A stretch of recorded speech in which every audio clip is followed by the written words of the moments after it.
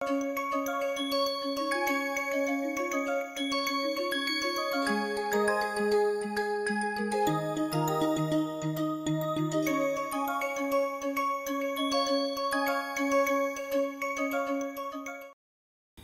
complement what we have studied so far, let us look at one example where the game theoretic ideas that we have discussed in the previous modules is being used in practice.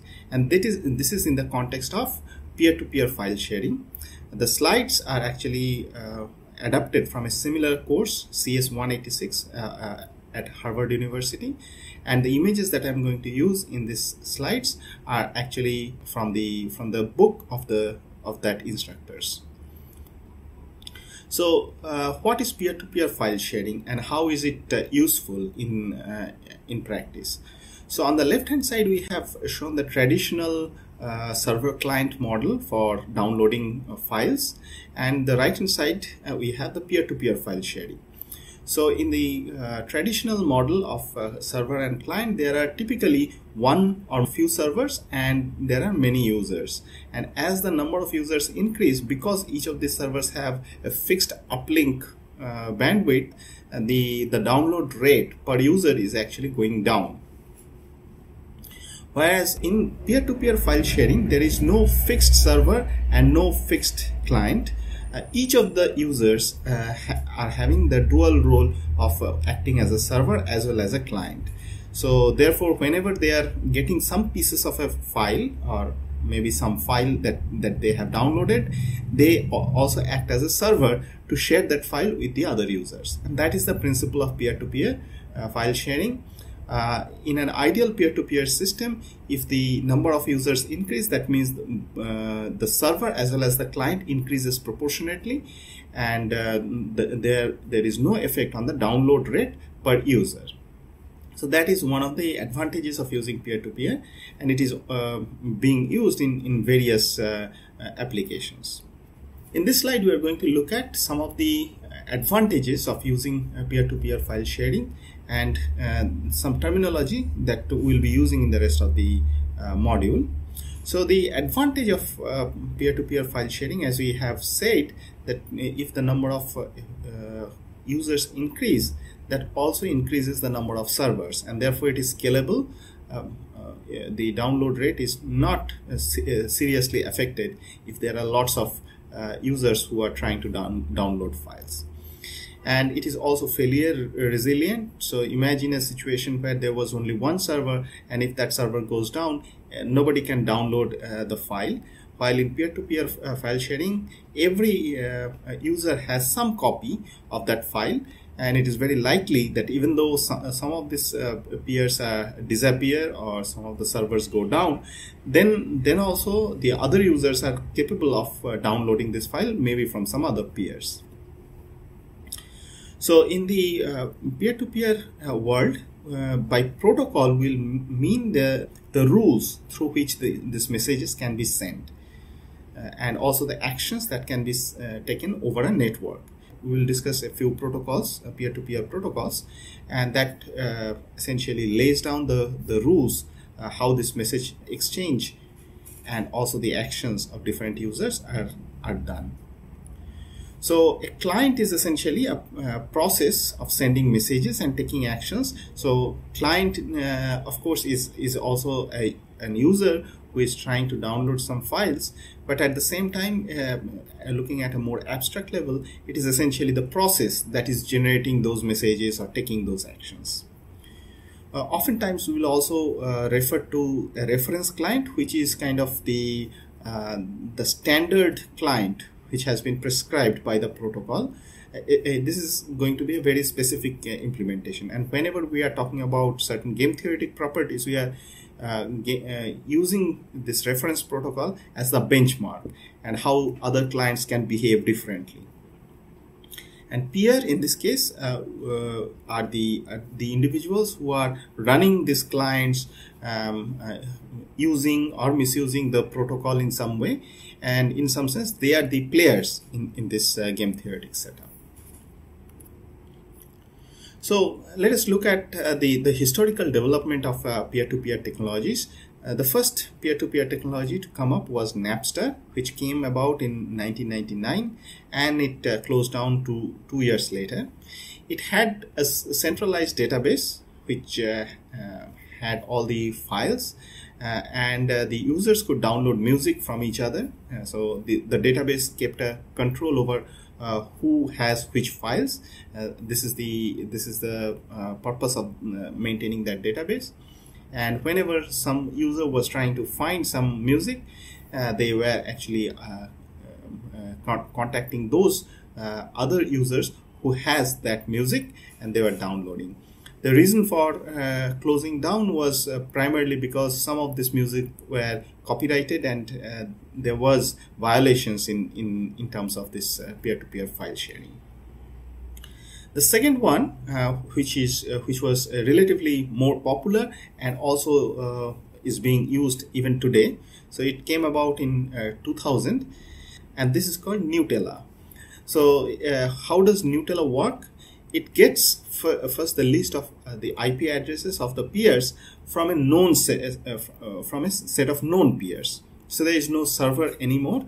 The peers essentially gets the addresses from some other known peers. And now how the peer-to-peer file sharing works: if a specific peer wants to get a certain file, then it broadcasts a message to its known pairs, and this query will be responded by some other user, let's say user B, if it has the desired file. And this desired file will be, this message will be first responded, and then A can download. A is the requester and B is the user who has that file. A can then download this file directly from B. But notice that it downloads the whole file in one go. Now, if you look at this situation of Gnutella in the light of game theory, you can see that each of these players, and let us assume that there are only two players. Both of them can either share that file or can free write. So that means that they are not going to share any file. They are only going to download the file from others. Now, this game matrix essentially shows how much utility or benefit that they get when they pick a certain strategy profile. So if both the players are sharing, so imagining that they have a complementary file, so player 1 is trying to download, let's say, a music file, and player 2 is trying to download some other file, let's say a book file. And if both of them share, then both of them get some positive payoff, which is denoted by 2, their utility here 2. And if both of them try to free write, then none of them essentially share anything. So they do not also get any file, and they do not share anything as well. So, but the interesting thing, as before, happens when one of these players free write and the other one shares. So then the person who is sharing, the player who is sharing, it actually gets a negative payoff because it is uploading. So its upload bandwidth is being used up, but it is not getting the file that it was looking for. While the free writing player is now getting the file that it desires, and it also does not have any upload bandwidth, therefore it gets the file a little faster. So therefore it gets a higher payoff. Now this situation is essentially very similar to the neighboring kingdoms dilemma, if you remember. So if you see in this game, free riding is a strictly dominant strategy for both these players. And that gives the sorry state of the strongly dominant strategy equilibrium of free ride, free ride, which does not give any of these players any payoff. But that is a predictable outcome. So Gnutella actually suffers from this problem because it does not take any care of any strategic aspects of these players. And this is not just in theory. In fact, there has been studies, and this study has been done by Adler and Huberman, as you can see in this in the references. So it says in this figure, it shows the rank ordering of some 33,000 different hosts who are running in Gnutella. And you can see that only very few number of hosts are actually sharing a huge number of files. So that might be perhaps that they do not pay for those upload bandwidth, or maybe for some other reasons, their own altruism. But these numbers are much less than the number of total hosts who are using this. So out of this 33,000 hosts, just 1/3 of them are actually sharing some amount of file, even though these files are actually the number of files shared are actually much smaller. The y-axis is essentially a log axis, and almost 2/3 of the population is not sharing anything. They're just free riding. So this threat of not sharing and free riding is actually real. Now one can actually argue that why don't you stop this situation by developing a reference client. Maybe you can design a client which does not allow people to choke or unchoke this kind of upload links.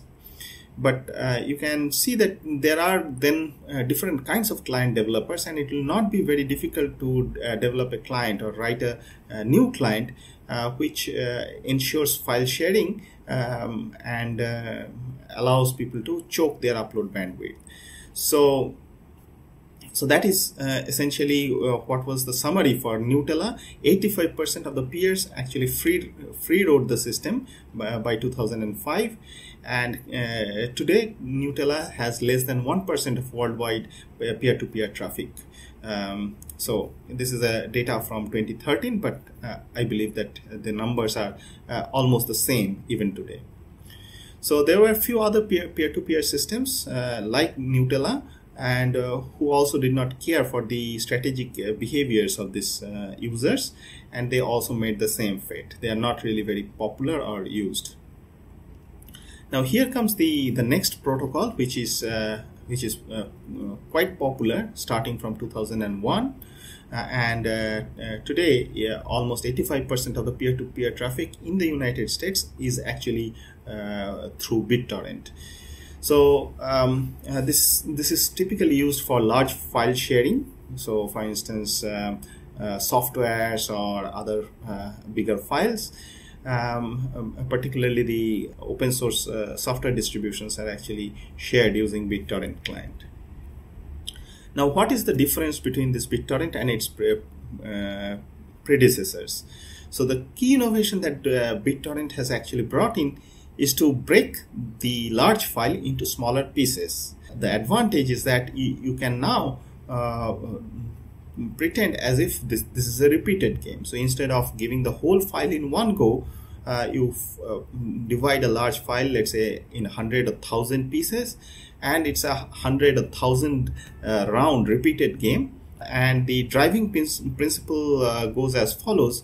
The BitTorrent client says that if you let me download, then I will also reciprocate. And this client is actually running in every user's system, every of those peer system, and they are using the same principle. So it is only sharing with those other peers who are actually letting this peer download. So here is a little detailed view of the underlying engineering of BitTorrent.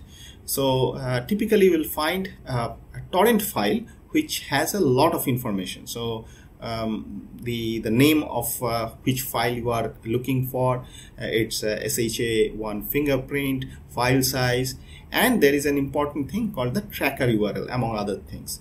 Now this torrent file is typically, you find it from certain websites. So suppose if you are looking for a specific Linux distribution, you go to you search for that torrent file, and you will possibly hit a directory where you can find all the links of this torrent, and you go to that torrent file, download that torrent file. It has all this information, including the tracker URL. Now what is a tracker? tracker is something like a planner or a centralized entity which is actually keeping the list of all the peers, and it is dynamically getting updated. So tracker, as the name suggests, it is tracking all the peers who has this specific file given in this torrent file, and it is keeping their IP addresses, their port numbers, and if a new peer now comes in, it will add that entry into its list of peer, and also if some peer goes down, it will delete it. So dynamically this tracker is tracking the status of this file in the internet. So that is the how the tracker and the torrent file looks like. Now, what does this BitTorrent client or the protocol using? So BitTorrent uses an algorithm which is known as the optimistic unchoking algorithm. So as I said, the tracker is a centralized entity that controls this traffic, tracks the connection between peers and their speed of upload and various other parameters. It is essentially tracking everything. Now the reference client or the standard client that BitTorrent uses, it sets a specific threshold of uploading speed. How this threshold is set typically depends on the implementation. In the most common case, the third maximum speed in the recent past. But suppose that is given to you first. Now it uses this protocol. If peer J uploaded to I at a rate greater than equal to R, then this peer I will actually unchoke J in the next period. So it is just saying that if you are allowing me to download at a rate which is above that threshold, then I am going to unchoke you, and I will also share files with you. But if it is less than R, then it will be choked, so it will not be allowed to download files from this particular user. So this particular peer is I. So fair enough, this is just a simple tit-for-tat. So if you are allowing me to download, then I will also allow you to download, otherwise not. The algorithm could have stopped at this point, but then there is a problem. And the problem here is that what to do with some peers which has just appeared. So for instance, a peer which has just come, and it is unfair to choke that peer because it has no files. So how can it actually share? How can it actually upload at a specific rate? So that is where this optimistic unchoking part is coming in. If it does not unchoke those kind of peers, then they will remain choked forever. How it unchokes is essentially a heuristic, but the way it does is after 3 time periods, a peer I optimistically unchokes some other random peer from its neighborhood who is currently choked, and leave that peer unchoked for 3 time periods, and then choke again, and keep on doing this until it comes to the first state where it has sufficient amount of file which it can upload, and then it will move it to that unchoked state if it is above R. If it is less than R, then it will be choked. Now this is essentially this optimistic unchoking algorithm is a slight variation of that repeated game we discussed. So it is just doing this protocol of tit-for-tat. So this the seeder who is actually sharing this file, and the leecher who is actually the client of downloading that file, is nothing but a repeated prisoner's dilemma. Now the strategy of this seeder or this reference client protocol is nothing but that tit-for-tat. So tit-for-tat is a standard technique for prisoner's dilemma, in repeated prisoner's dilemma. So which says that if you cooperate, so there are two strategies, cooperate and defect. If you cooperate, then I will also cooperate. The moment you start defecting, I will also defect, until the point you start cooperating again. So let us look at one small illustration of how this works. So here you can see that there are a bunch of peers who does not have any file, and there are two peers which has all these files. If it was using this reference client protocol without that optimistic unchoking part, then none of these new peers would have got any file. So initially you can see that it is sending in a burst of 3, and that is essentially due to this optimistic unchoking part. Now once some of these files are received by these users, they also start transmitting to other users, and once they start transmitting, they come into that first category where their upload rate is also above that threshold, and therefore they will also get files from other users. So this is essentially pictorially showing how optimistic unchoking algorithm in BitTorrent works, and let us allow this to complete. We'll come back and see this at the end of the module. So what can be some strategic behaviors in this BitTorrent system? So even though this is quite robust compared to Gnutella and other kind of peer-to-peer file sharing systems, it also allows for certain strategic behaviors. So some of these strategic behaviors could be like how often to contact tracker, because the moment you contact tracker, it is going to give you some peers, and you can exploit the optimistic unchoking part, and maybe you can avoid uploading files still. The second strategic behavior could be which pieces to reveal, because the pieces are also have different demands. So there might be some files which are very much in demand, or some pieces of that file is very much in demand. There might be some other pieces which are not so much in demand. Should you so if you are doing this exchange policy, that you are going to give files, some pieces of files to some other user in exchange of certain other pieces, which piece should you reveal? Now there are several other kind of strategic behaviors. How many upload slots? These are going into the nitty-gritty details of how the peer-to-peer system works.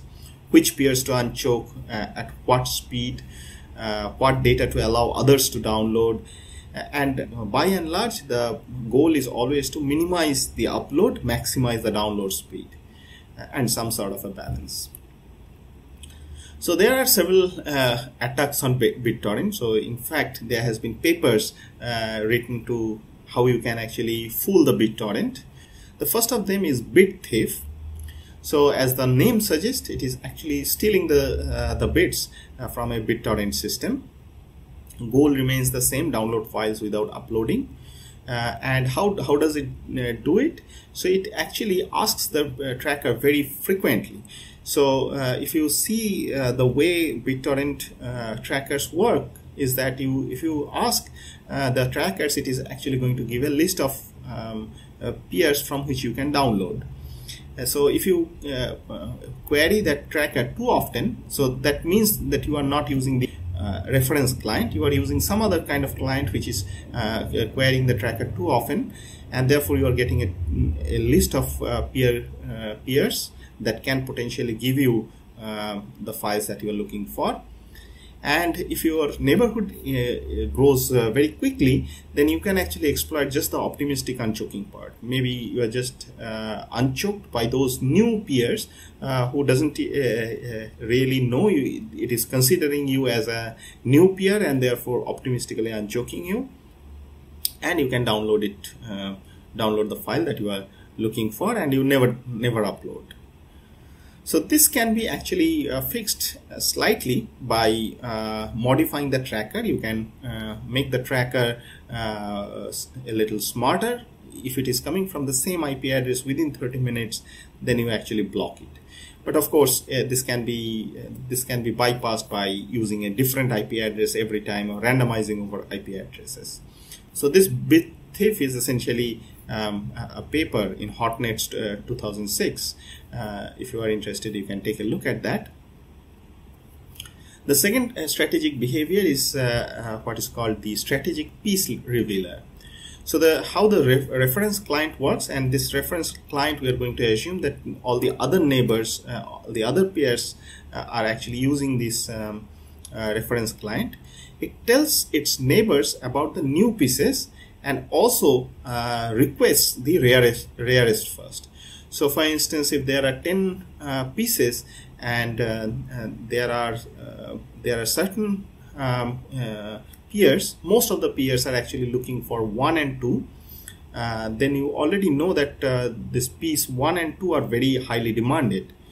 If you are a strategic piece revealer and suppose you have these pieces, both this 1 and 2 pieces, should you reveal that versus some other user who is actually looking for 8, the piece number 8, and you are actually looking for piece number 5, and suppose all these other users are actually having that file 5.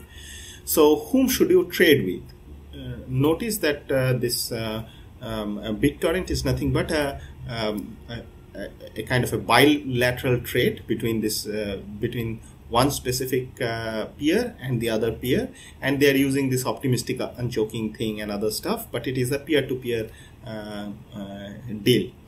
Now, instead of sharing that you have this 1 and 2 and advertise them, you are going to advertise as if you have 8, so that you can connect to that peer who is looking for 8 and get 5 from it. So you get your whatever you are looking for, but in the process you are also saving that 1 and 2 which you know is highly demanded. So at the end, possibly you can keep other people interested, and you can recover any piece that you are looking for because you have the most rare pieces. So this is essentially the strategic piece revealer. This is something like an auction. You are just saving, you are keeping your monopoly. And it has been seen that in experiments, this strategic piece revealer, which is the solid line here, compared to the standard client or the reference client, it downloads all the files almost 12% earlier than the reference client. Okay, so let us summarize that the peer-to-peer demonstrates this importance of game theory in computer systems.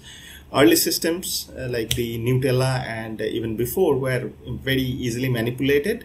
BitTorrent is the first client which actually brought in this idea of repeated games by breaking the files into pieces and using tit-for-tat, which was quite successful because this is the principle through which the current peer-to-peer system works. But it still has some vulnerabilities. But it is by and large a very successful example of incentive-based protocol design. So let us go back and check whether our peer-to-peer file sharing, you can see that all the files are with all the peers now. So if you just now add a new peer, so you can see that it has started optimistic unchoking from all the peers. So yeah, this is a nice animation for these peers.